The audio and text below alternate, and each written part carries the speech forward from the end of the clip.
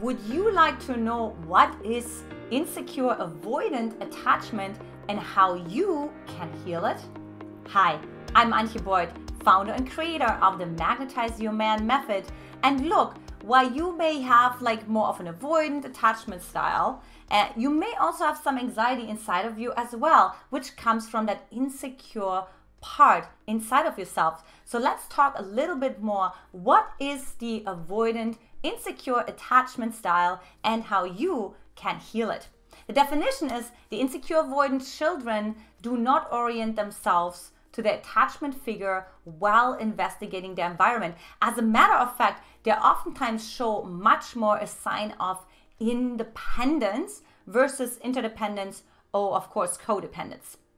So it's kind of like the opposite of the anxious attachment style. And so some of you are probably watching this because you're maybe dating an avoidant and insecure attachment style, or you may have a child that's an insecure avoidant attachment style, or you have maybe a part of you that feels a little bit more avoidant. So let's go ahead and dive right in and really uncover the secrets of the insecure avoidant and how you can heal that. So secret number one is cope with emotions and use them as data. You see what happens is with an avoidant attachment style is that they usually cut off the emotion, right? When things get too hot, when things get too intimate, they just don't feel safe enough. The keyword here is indeed safe to actually stay with your emotion. Now, instead of making such a big deal of the emotions and making such a massive interpretations and then building resistance as a consequence of that, just simply use it as data. Be curious about it, experiment with it, not more, not less, and just use it more objectively and really see, wow, I got a little jealous here, or, I got a little angry here, or, wow, I actually found that I was a little bit disappointed, even though I did not really notice that. You see what happens with the insecure avoidant attachment style is that oftentimes, not only did they get irregular response, sometimes they didn't even get response at all from their parents. Think about the cry out baby method as an example. That oftentimes breed a bunch of babies and a whole generation that are anxious and avoidant as well.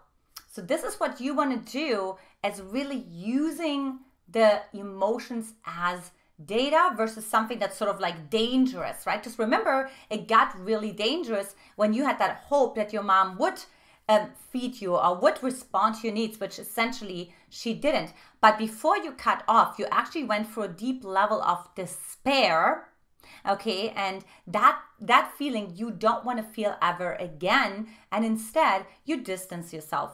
Secret number two is tolerate other people's behavior.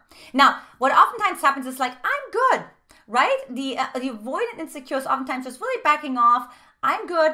I don't need anyone, right? It's sort of this really, this independent and self-achieving sort of approach to life, right? And not only that, but it's also not really serving you, because if you do want to have a deep connected long-term relationship, then you have to learn to tolerate other people's behavior versus cutting them off right away, unapologetically. I'm not going to have anything to do with that. That's not going to work for you, right? So, whether you have a girlfriend, if you watch this as a man, who's sometimes maybe even a little clingy or a little needy, right? Or maybe you have, of course, if you watch this as a woman, maybe you feel your boyfriend or partner may be too slow. He's not really making decisions. He is fill in the blank, right? Then you want to actually find that tolerating that behavior versus sort of cutting it off right away. Because look, I had actually avoidant attachment style women that I have worked with, and I really worked with them and I helped them to just continue, just step by step, right? To tolerate a little bit more people's behavior and lean in a little bit more, even though it may not feel as comfortable. Secret number three is choose more supportive environments. So look, for you, it's really important to have freedom, space. So you want to find that in your friendship circle, right? You want to find that in your sports and your activities and potentially even in your work, right? So maybe it works for you to even have like physical space from the office, or to have more agency and independence where you work, right? Or you have more girlfriends who are also giving you that space as well, right? So you really want to think about like, how can you choose more supportive environments that really help you to sort of nurture that part that wants to have this freedom and wants to have this space, right? So oftentimes, well-meaning girlfriend who actually notices when you're like not have like the best day and you actually need to nurture more yourself, right? And who maybe even like anxious on the other hand, but who says, hey, Lucy, I know this is so important for you to take care of yourself right now. So I love you. Let's talk next time. That would be a good example of having a supportive environment. Secret number 4 is find freedom in what you do. This goes along with that supportive environment, but I want to take it a step further. So I'll give you an example. So when my husband and I got married, that was about 6 years ago. It's going to be 6 years ago in a couple months. We did a shadow ceremony the night before our wedding. Now, my deepest, darkest fear was, by the way, that's what you do in a shadow ceremony. You actually acknowledge each other's deepest, darkest fears and monsters. And as you can imagine, I can already imagine if you are more an avoidant insecure, you're like, oh, what are you talking about? I'm not going to share any of this. Are you crazy? I need to stay in control. I need to keep my distance. But it was really cool because I got to share that I didn't feel good enough at the time. And my husband, of course, having come a little bit more from the avoidant insecure side, right, said actually like he's what this fear to be trapped. So this is the thing where you're like, oh, Antia, you're speaking to me. This is so true. I have this fear to be trapped, to be suffocated, right? And so what you want to learn is like find freedom in what you do. So what we did in our actual wedding ceremony is I said with this ring, I set you free. So we were actually talking about, so hold on, how is the wedding actually setting you free even more than if you were by yourself? And so what we came up with was that I can actually take a stand for that part. Yes, we have different parts inside of ourselves.